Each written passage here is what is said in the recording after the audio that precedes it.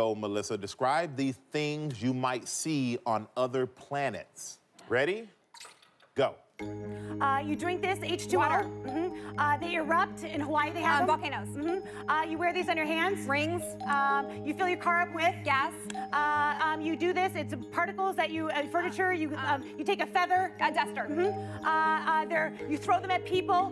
Balls. Third, they're heavy and they're on the ground. Outdoor. Rocks? Yes.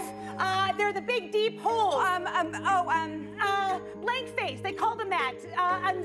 They were mean kids would say that.